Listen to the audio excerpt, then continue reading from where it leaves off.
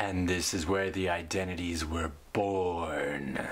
So we're trying to prove the sine of the difference of angles divided by the sine of b plus the cosine of the difference of angles divided by the cosine of b is going to be the sine of a divided by the sine of b, the cosine of b. We rewrote the left-hand side because we're not lazy. So now, we expand that out. The sine of the difference of a and b is going to be the sine of a cosine b minus the sine of b cosine a.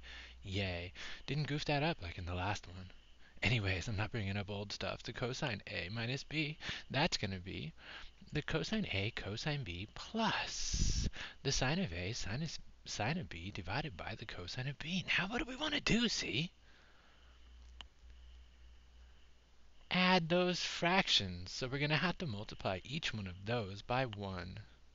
Cosine over cosine and sine over sine, respectively. So now we do that. When we take that cosine times that binomial in that numerator, that left-hand side, it's going to distribute in. And you will have the cosine b times that first term minus the cosine b times that second term. And then we're going to take that and we're going to divide it by the common denominator.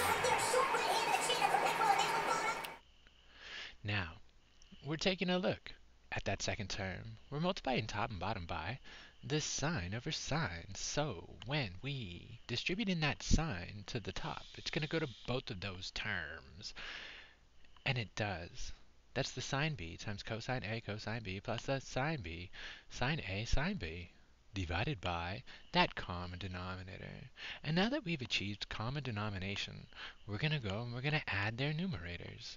Well, we can also clean them up, because cosine b times cosine b is going to be cosine b squared. Alright? And then we have that other term. Nothing cleans up in there.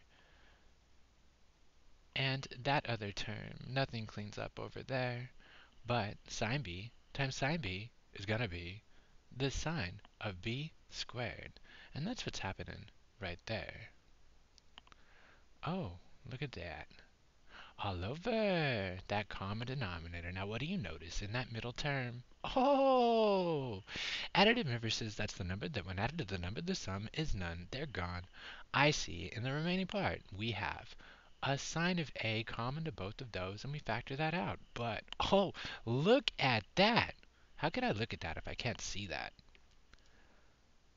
Yeah, you made a mistake somewhere, huh? Oh, there, B, oh, B, oh, B, one more B, and then now, can we see?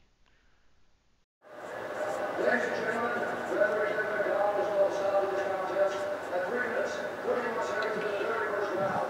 Declaring the winner by You believe yourself safe.